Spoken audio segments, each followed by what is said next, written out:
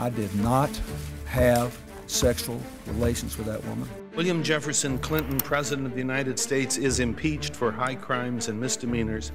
You've been watching events never witnessed by anyone living. I thought, this is the most perilous moment we have faced. Willfully provided perjurious, false, and misleading testimony. The White House is the bully pulpit, but it should never be occupied by a bully. Prevented, obstructed, and impeded justice. I asked her directly if she had had sexual relationships with the president. I probably blushed or giggled. Betrayed his trust as president. I never told anybody to lie, not a single time, never. The man had lied to me, to my face, and then sent me out to lie to you. That none of us is above the law is a bedrock principle of democracy. The question is not, should he stay? What if he stays? Is it the best thing for the country to remove this person from office? I put my head in my hands, and I thought, just how much can this country take? This is easily the most important vote you will ever cast. Is the respondent, William Jefferson Clinton, guilty or not guilty?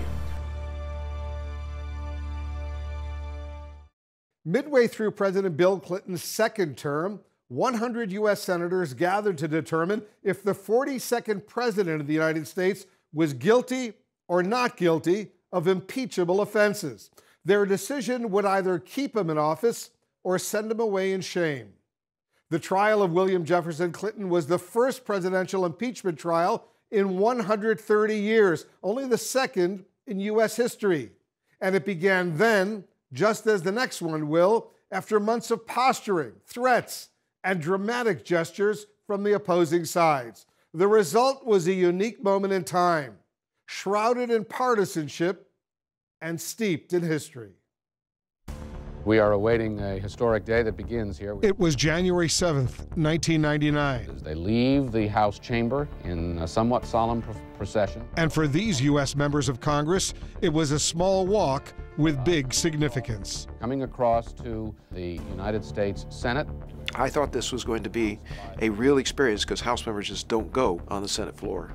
House members were headed to the Senate floor because the U.S. Constitution dictates that only House members can impeach a president and only senators can host an impeachment trial and vote to remove him. It was a very big deal to be, managing an impeachment trial. Then Congressman Bill McCollum had been named a House manager for the trial, meaning he would help make the case against the president. Prosecution is actually done by members of the House of Representatives, House managers they're called. Back in 1999, there were 13 of them. Once on the Senate side, Senate will come to order. There was an official convening of the trial. Hear ye, hear ye, hear ye. All persons are commanded to keep silent on pain of imprisonment while the House of Representatives is exhibiting to the Senate of the United States articles of impeachment against William Jefferson Clinton. The managers on the part of the House will be received and escorted to the well of the Senate. Then, the Chief Justice of the U.S. Supreme Court was sworn in. Pleased to welcome you. Chief Justice William Rehnquist presided because the Constitution states that when a president is impeached, the Chief Justice presides. You will do impartial justice according to the Constitution and laws, so help you God. I do. Then he administered an oath to all 100 senators. Do you solemnly swear? Who then proceeded to come up and sign an oath book. It's all very formal, very dramatic. Mr. Feingold. When I took that oath, I thought, this is serious. This is a sacred oath under our nation's laws. And I felt that it was essential that I listen to the House managers and see if they had a case. Democratic Senator Russ Feingold of Wisconsin says he began the trial undecided and open-minded. I felt that was my absolute obligation. All the solemnity and pageantry stood in stark contrast to the tawdriness that triggered the trial. A trial that would not have happened without independent counsel Ken Starr. Kenneth Starr was appointed to investigate Whitewater, which was a land deal in which the Clintons had invested and went bad. And there were questions about whether the Clintons exercised any sort of improper influence. Over time, Starr's inquiry expanded to include smaller Clinton-era scandals. Ken Starr investigated Whitewater, Travelgate, Filegate. They never turned into a case against the president until the president had this issue with Paula Jones. Paula Jones was an Arkansas state employee who accused Clinton of sexually harassing her while he was governor. Paula Jones accused him of exposing himself to her in a hotel room, and it was a civil case. And so there was the question of whether a president could actually waste his time, as it were, if you're his lawyers, that's what you thought, being sued in a civil case. And the courts decided that, in fact, he could. So the Paula Jones attorneys were going to depose Bill Clinton. And in doing so, a federal judge said to them, you can look for a pattern of indiscretion. The ruling allowed the Jones lawyers to ask the president about a White House intern named Monica Lewinsky. And when he did give that deposition, he was asked about his relationship with Monica Lewinsky, and in simple terms, he lied about it. I never had sexual relations with Monica Lewinsky. I've never had an affair with her. Ken Starr believed the president had perjured himself during the Jones deposition, a crime. These allegations are false. So he got permission from the Justice Department to question the president about it in front of a federal grand jury. Again, Mr. Clinton wasn't fully truthful, and that led to this. I will now read the articles of impeachment. House Resolution 611, resolved that William Jefferson Clinton, President of the United States, is impeached for high crimes and misdemeanors, and that the following articles of impeachment be exhibited to the United States Senate. Article 1, William Jefferson Clinton willfully provided perjurious, false, and misleading testimony to the grand jury concerned. The strategy of the House managers was really very straightforward. Bill Clinton testified under oath. He lied. Lying under oath is a crime. That's a crime that is a high crime and misdemeanor under the Constitution. Article 2. In his conduct while President of the United States, William Jefferson Clinton has prevented, obstructed, and impeded the administration of justice. The House case against the president on obstruction of justice was based on the fact that he met with a number of people, seemed to be trying to make sure everybody's stories were on the same page. So there was an allegation, for example, well documented, that he met with his personal secretary, Betty Curry, and essentially was leading her. I was never alone with Monica, right? You were always there, right? But did any of the allegations against the president, even if true, amount to what the founders termed high crimes and misdemeanors? The phrase that is in the Constitution that provides for an impeachment and removal of the president is focused on abuse of governmental power. The purpose of the impeachment clause is not to punish presidents for past misconduct. One of our arguments in the Clinton impeachment was, although President Clinton's conduct with Miss Lewinsky might have been wrong and blameworthy and something that you could disapprove of intensely, there was no abuse of the presidential power. There's no threat to the country. All right, we're getting very close. I think when people look back on it, they say, oh, that was a partisan exercise and a foregone conclusion. That's wrong. It was not a foregone conclusion at the beginning. It would have been remarkable if the dam had broken, but there were plenty of warning signs that it could happen. To happen, the House managers would need to sway 12 Democrats to get to 67, the two-thirds needed to remove a president from office. I really don't think any of the impeachment managers thought we were going to get the president removed from office and get 67 votes. Unless the House is pushing for witnesses, though. We were hopeful we could persuade the Senate to let us have live witnesses. Live witnesses is the only way you could move the mood and the attitude and the convictions of the American public. And that's the only way you move the United States Senate. The hope was alive because there was a lack of established rules. One of the important things to remember about impeachment trials in the Senate is that the Senate makes its own rules. Senator Arms will make the proclamation. Would there be live witnesses? Would there be open debate about the charges? Would there be closed debate? None of these things were terribly clear. So the senators decided to meet without cameras to hammer out the rules. Eventually they agreed to some, but left the difficult issue of witnesses for down the road. Opening arguments would finally get underway a full week after first gaveling to order. The Senate will convene as a court of impeachment. Almighty God, we ask you for a special measure of wisdom for the women and men of this Senate as they act as jurors in this impeachment trial. 2 days earlier, President Clinton sent Paula Jones an $850,000 check. It was part of a deal he made months earlier to settle the case without admitting wrongdoing. Up next, the House managers make their case. This is not about sex. This is about obstruction of justice. I think there was a feeling like, boy, I hope our guys are ready for this.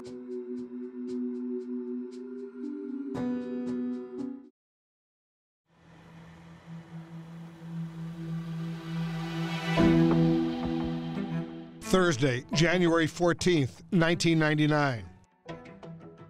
Republican congressmen, the House impeachment managers, began 3 days of arguments, laying out their case against President Bill Clinton. Every trial must have a beginning, and this trial begins on a cold day in January 1993. Clinton's first inauguration. Will you please raise your right hand and repeat after me? I, William Jefferson Clinton, do solemnly swear. I, William Jefferson Clinton, do solemnly swear. And as we progress throughout the day, I would ask that you be reminded of the importance of this oath. An oath that House managers said President Clinton violated by lying to a grand jury and obstructing justice. Their arguments were not a surprise because the arguments had been the same in the House. Failure to bring President Clinton to account will cause a cancer to be present in our society for generations. For the staff, that first day was pretty rough. They laid out a pretty tough case, and I think there was a feeling like, boy, I hope our guys are ready for this. Mr. Chief Justice, Senators, I'm Asa Hutchinson, a member of Congress from the 3rd Congressional District of Arkansas. Asa Hutchinson, from President Clinton's home state. These acts of obstruction included attempts to improperly influence a witness in the civil rights case. Lewinsky was deposed as part of the federal civil rights lawsuit brought by former Arkansas state employee Paula Jones. Jones alleged then-Governor Clinton had her transferred after she spurned his sexual advances. The procurement and filing of a false affidavit in the case. Representative Hutchinson took the senators through obstruction of justice allegations step by step, including President Clinton playing a role in his secretary, Betty Curry, retrieving and putting under her bed the gifts the president had given to Monica Lewinsky, after Lewinsky had received a subpoena from Paula Jones's attorneys requiring the gifts be produced as possible evidence. Betty Curry, a subordinate employee, would not engage in such activity on such a sensitive matter without the approval and direction of the president himself. She retrieves these items, and where does she place them? She hides them under her bed, significantly a place of concealment. I remember going into a break in the Democratic caucus cloakroom, and the new Senator John Edwards came over to me and said in his charming way, "Russ, what do you think about how the House managers are doing?" And I said, "I think they're doing pretty well." And John said to me, "So do I." Listen to the president addressing the American people on the subject of his credibility. I want you to listen to me. I'm going to say this again. I did not have sexual relations with that woman, Miss Lewinsky. I never told anybody to lie, not a single time, never. Repeating the claim he'd made 9 days earlier in his deposition for the Jones case. He just flat out denied it, and I was like, well, careful, careful, careful. He said relations. He didn't say sex. Thank you. And so I remember that day just thinking, what the hell did that mean? When he lies to the country, he lied to me. I then repeated those lies to the country. That's a very big deal. When President Clinton was asked during his grand jury testimony 8 months later how he could have sat silently at his earlier deposition while his attorney made the false statement that there is no sex of any kind, in any manner, shape, or form, to Judge Wright, the president first said that he was not paying a great deal of attention to Mr. Bennett's comments. That statement is a completely false statement. whether or not Mr. Bennett knew of your relationship with Ms. Lewinsky. The statement that there was no sex of any kind, in any manner, shape, or form with President Clinton was an utterly false statement. Is that correct? It depends upon what the meaning of the word is. Yes.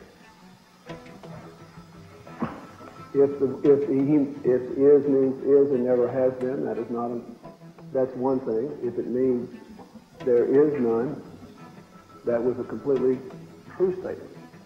If you had covered Bill Clinton for a long period of time, your alarms went off when he started playing tense games. There is no sexual relationship. What does that mean? Does that mean there was no, or there is no? Does that mean today? Does that mean now? When that day's trial session ended, the House managers then took their case to the Court of Public Opinion. In an ideal world, that would certainly... If you're going to win the day, you have to communicate with the American public as well. And so the managers would be going on media in the evening and then doing late night work. The next day, Congressman Bill McCollum addressed the senators. These impeachment proceedings aren't before you because of one or two lies about a sexual relationship. This is not about sex. This is about obstruction of justice. There was a pattern of obstructing justice. You see, we had Monica Lewinsky at that point very supportive of what we were doing. She was more than agreeable at that juncture. And so he had, we know, coached her to do an affidavit that was false that was submitted to the Paula Jones court. McCollum hammered home the point. He lied when he said he wasn't paying attention. He lied when he said he told Monica Lewinsky she should turn over the gifts, and he lied when he told the grand jury he only told the truth to his White House aides. You could see that he had planned to obstruct justice, tampering with witnesses, tampering with evidence, not just himself lying about his relationship with Monica Lewinsky. On their third and final day, House managers urged senators to convict and remove President Clinton. But I would suggest to you, ladies and gentlemen of the Senate, that if you believe he's a perjurer, that he obstructed justice in a civil rights lawsuit, the question is not, should he stay? What if he stays? The House managers had presented a very strong case against the president. I remember clearly being told by people at the White House, wow, that was good. They were good. They were powerful. That was a great presentation. They sold it on television. And they had this moment of step back saying, whoa, we need to worry about this and we better be able to answer it. We were all a little worried because the House managers had done better than we thought they were going to do. Next, Dale Bumpers just got up and said, essentially, you know, bullshit. The president's defense. And when you hear somebody say, this is not about sex, it's about sex.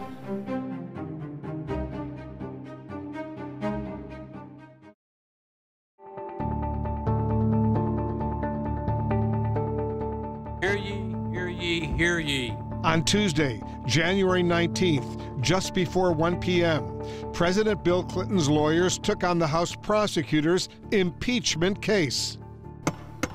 They were the best lawyers in America. That was our team. So it's like you look up and you have the dream team here. You know, I got LeBron James and James Harden and Russell Westbrook. Chuck Ruff was White House counsel. He had a brilliant opening statement. Ruff opened on a humble note. There is no one who does not feel the weight of this moment. Then struck a harsher tone.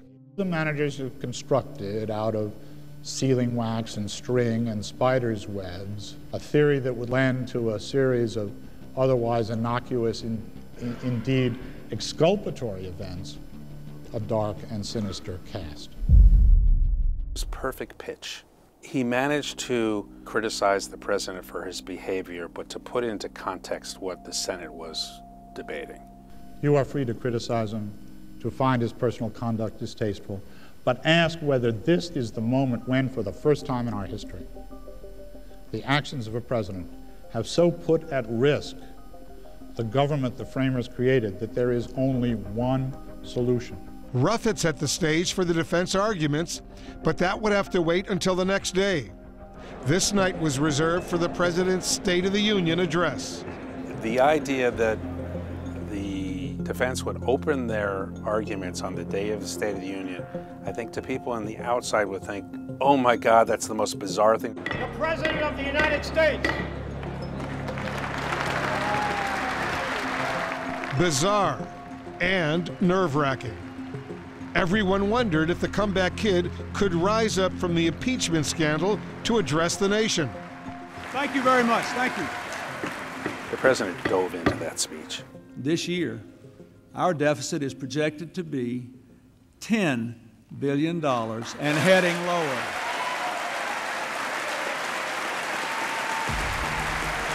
I've never seen him more engaged. We can unite a diverse people in freedom and mutual respect. We are many. We must be one.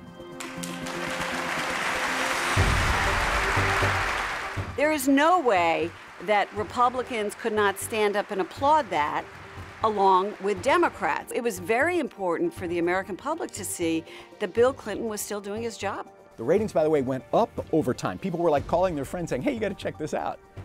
Ladies and gentlemen, the state of our union is strong. And he knocked it out of the park, standing ovations, during an impeachment trial. The next day, Clinton's dream team was back on deck. Well, I thought we nailed it every day.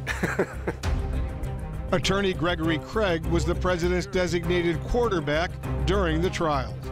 Craig launched a point-by-point attack on the perjury charges against the president, arguing against the assertion that Clinton allowed his lawyer, Robert Bennett, to unknowingly make false statements to the judge in the Paula Jones sexual harassment case. House managers replayed a now infamous excerpt from Clinton's August 1998 grand jury appearance. The statement that there was no sex of any kind, in any manner, shape, or form with President Clinton was an utterly false statement. Is that correct? It depends upon what the meaning of the word is. Yes. You may find it frustrating, you may find it irritating when you watched him do this, but he is not committing perjury. He is committing the offense of nitpicking and arguing with the prosecutors. Craig rapped with a strongly worded plea. If you convict and remove President Clinton on the basis of these allegations, no president of the United States will ever be safe from impeachment again, and it will happen. Deputy White House counsel Cheryl Mills followed Craig. I thought it was a calculated decision to put Cheryl Mills on the team, the way he treated a young White House intern. To have a young woman attorney come in and fight for him was a critical part of the White House defense strategy. Mills argued against the House's obstruction of justice charges. One of those was that Clinton had instructed his secretary, Betty Curry, to retrieve the gifts he had given to Monica Lewinsky, trying to keep them out of the Paula Jones case. Why does she agree to hold the box of gifts for Ms. Lewinsky? Because she's a friend. And that is not obstruction of justice. And Mills fought back on the House prosecutor's assertion that this was a civil rights case. This president's record on civil rights, on women's rights, on all of our rights is unimpeachable. I can assure you that your decision to follow the facts and acquit this president will not shake the foundation of the House of Civil Rights. It was a home run. It was very powerful. At the end of the second day, the momentum had shifted entirely. The third and final day saw arguments from two more of the president's defense team. The presiding officer recognizes Mr. Counsel Kendall. They told you that they had painted a picture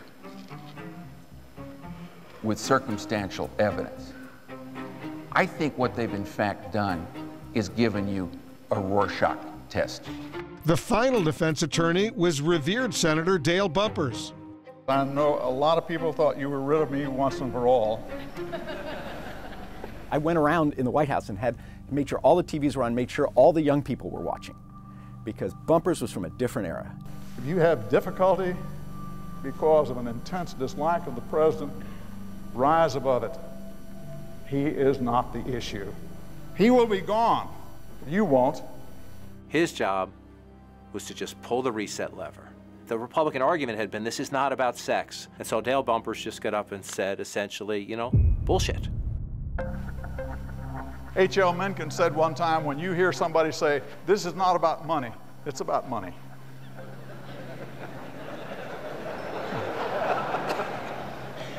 And when you hear somebody say, this is not about sex, it's about sex. We are none of us perfect, but I can tell you this. The punishment of removing Bill Clinton from office would pale compared to the punishment he has already inflicted on himself.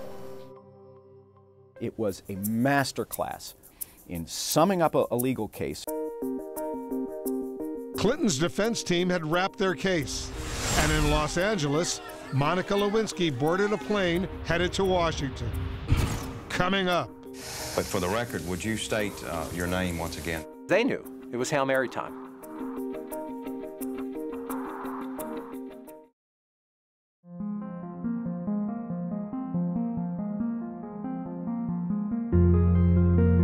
The House definitely holds to the position that we should call witnesses. What would the witnesses add? The need for witnesses is so basic and fundamental to our truth-seeking system of justice in this country. We didn't know whether there were going to be live witnesses, whether there would be any witnesses. We're not afraid of witnesses, but we do want fairness. The big uncertainty was, is Monica Lewinsky going to be a live witness? Is she going to be sitting there in the well of the Senate, on national television, on global television, saying those things? I never expected to feel this way about him, and I'm not kidding you. And if that happened, would the Democrats stay with the president? Good morning, sir. We were worried, and we had reason to worry. Byrd was the one that, in some ways, we were most worried about, because he was the president's harshest critic. We want to very briefly intrude on the question and answer period here to bring you some news that we've just gotten. Friday, January 22nd. There's a statement we've received from U.S. Senator Robert Byrd, Democrat from West Virginia. Robert Byrd, widely respected on both sides of the aisle, announced his plan to bring a vote to end the trial altogether. He says witnesses won't add anything. We really thought he would be the one Democrat who would support witnesses and might be the most likely Democrat to vote to remove. When he did that, it took away that hope altogether.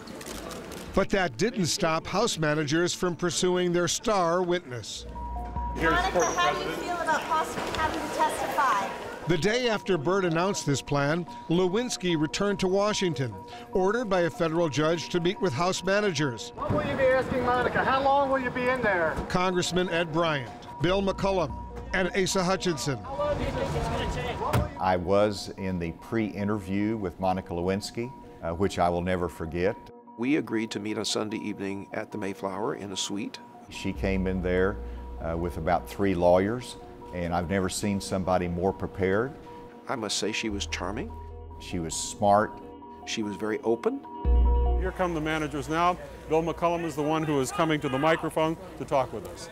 I was the lead on this, so we went down, and press availability was outside the Mayflower. I said very little. I just said we'd had a very good meeting. With Monica Lewinsky, we found her to be a very personable and impressive young woman, and we found that she might be a very helpful witness to the Senate if she's called. The chair recognizes the senator from West Virginia. Mr. Chief Justice, I send a motion in writing to the desk. The following day, Senator Byrd followed through on his plan. The senator from West Virginia, Mr. Byrd, moves that the impeachment proceedings against William Jefferson Clinton, President of the United States, be and the same are duly dismissed. Senators would not come to a vote on the motion that day, but the following afternoon, they would finally address the issue they had long been avoiding. We are now prepared to hear arguments regarding the subpoenaing of witnesses and the taking of their depositions. They first said, well, show us your 3 most important witnesses. If we were going to have 3 witnesses, who would they be? The 3 people that the prosecutors would like to depose are, in fact, Vernon Jordan, Sidney Blumenthal, and Monica Lewinsky. They knew it was Hail Mary time, that if you were going to remove the president from office, the only way to do that was to just have a tornado moment. And that tornado moment would have been Monica Lewinsky sitting there as a live witness. Hours later, January 27th. The Senate will convene as a court of impeachment. Both motions came to a vote. Up first, the motion to dismiss. On this vote, the yeas are 44, the nays are 56. The motion is not agreed to. The trial would go on, but the vote count sent a powerful message on the state of play. I take very seriously. Senator Byrd's motion showed that there was absolutely no way there were 67 votes to convict Clinton. But there was some good news for the prosecution, too. Witnesses. The Senate was voted no to dismiss this case and yes to have these 3 witnesses. The sole crossover vote on both measures, the Democratic senator from Wisconsin, Russ Feingold. Even in the events of the last few days, I thought if depositions could be taken, that would at least give us some opportunity to judge the credibility of the charges against the president, which included obstruction of justice. The senators decided that did not require live testimony. Instead, witness depositions would be videotaped and excerpts played on the Senate floor. Bob Franken, what's the significance of that? Well, it's huge significance, actually, because this now re-enters drama into the Senate trial. For the record, would you state your name once again, your full name? Yes, Monica Simeo Lewinsky. Monica Lewinsky had become one of the most famous people in the entire United States. But no one had seen her give an interview, and so there was intense curiosity. To the best of my memory, House prosecutors would play over a dozen exchanges from Lewinsky's deposition. Prior to being on the witness list, you both spoke about denying this relationship if asked. yes, that was discussed. Did the president ever tell you, caution you that you had to tell the truth in an affidavit? Not that I recall. The key point about Lewinsky's testimony was not about her sexual relationship with the president. The key point was Clinton never told her to lie. He didn't discuss the content of my affidavit with me at all, ever. Once she said that didn't happen, that really made her value to the prosecution very small. It definitely undercut the argument that the president was involved in some kind of major conspiracy or obstruction of justice. The testimonies of Jordan and Blumenthal would prove even less impactful to the prosecution's case on obstruction. Was your assistance to Ms. Lewinsky, which you've described, in any way dependent upon her doing anything whatsoever in the Paul Jones case? No. The president never told you that he was not being truthful with you in that January 21st conversation about Monica Lewinsky. He never spoke to me about that at all. I listened carefully, but the one that sort of was decisive for me was the deposition of Monica Lewinsky. The Monica Lewinsky deposition gave me the information I needed to know whether I really thought the president was intending to obstruct justice. Next. It was kind of a surreal environment. The final vote. Mr. Abraham, guilty. Mr. Akaka. Mr. Akaka, not guilty.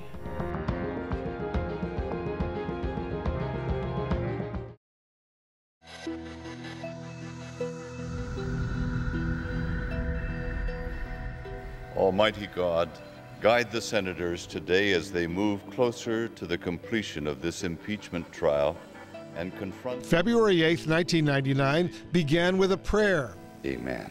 As the Senate approached the end of the impeachment trial of President William Jefferson Clinton. The president is a spiritual, somewhat religious person. I would say the First Lady is a full-on religious person. So I think there are a lot of people in the building relying on their faith. Hear ye, hear ye, hear ye. Closing arguments would begin after noon. The chair recognizes Mr. Manager McCollum. First up, the Republican House managers. At the outset of I was very hopeful that maybe we would persuade one or two. It was the president that knew he had a dangerous relationship with Ms. Lewinsky. There was a lot of unknowns as to how individual senators would vote, so we were making the strongest case we could for each individual senator. An ordinary citizen who lies under oath 4 times to a grand jury is subject to substantial time in a federal prison. Here we are at the end of this very solemn exercise, and this was the last chance for the House managers to make their case. Will moral fortitude or political expediency rule the day? We weren't sure of the exact math at that moment, and my take always was, you know, never rule out a surprise trap door, because we had just walked through so many of them, or walked into so many of them. He swore to God to tell the truth, and then he lied.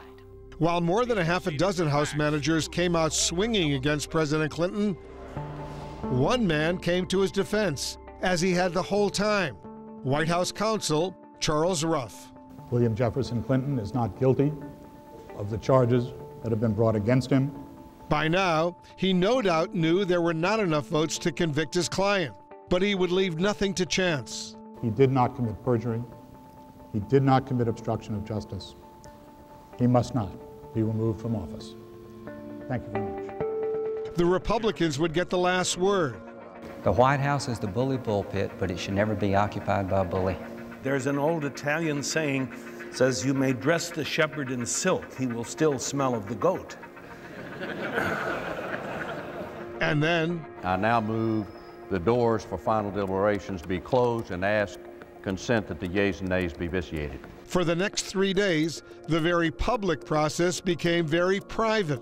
What's happening on the Senate floor behind closed doors? Well, first of all, the mood is a little bit more mellow because the TV lights are off. The White House certainly expects the president to be acquitted. It was kind of a surreal environment. There's not enough critical mass to convict the president, and yet you're still on pins and needles.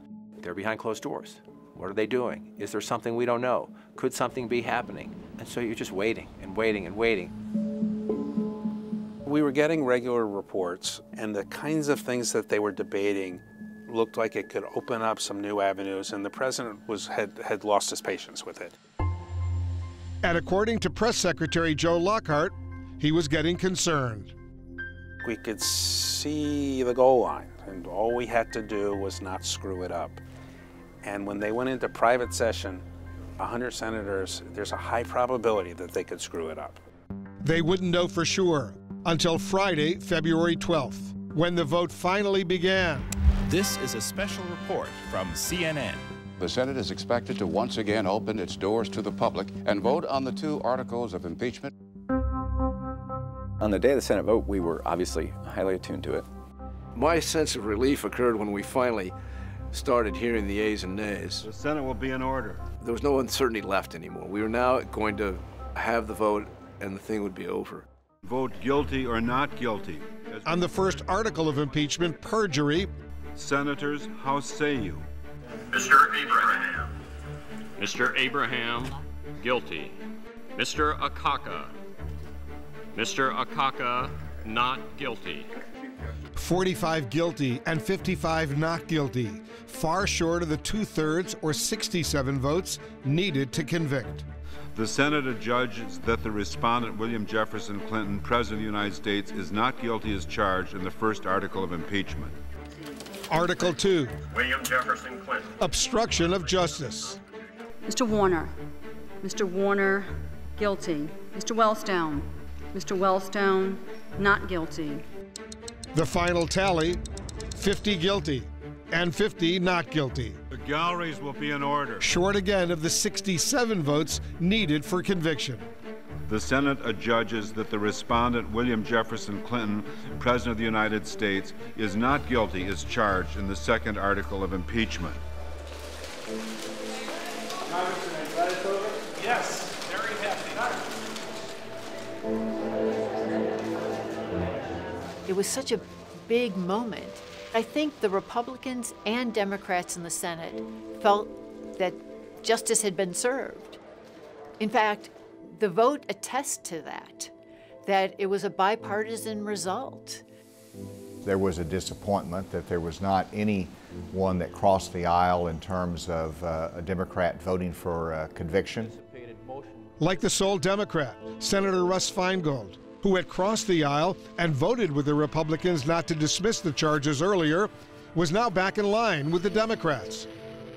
I think you can conclude that somebody has committed an offense against the country, that it is an impeachable offense, but you still don't believe it's appropriate for them to be removed from office because it could harm the country.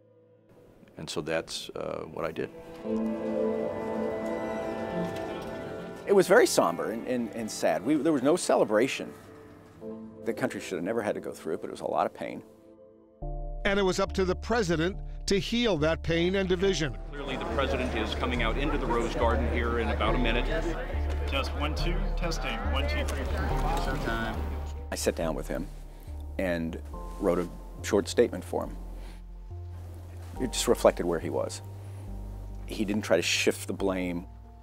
I want to say again to the American people how profoundly sorry I am for what I said and did to trigger these events and the great burden they have imposed on the Congress and on the American people. He truly was sorry, and he truly did want to reconcile and move the country forward. We'll rededicate ourselves to the work of serving our nation and building our future together.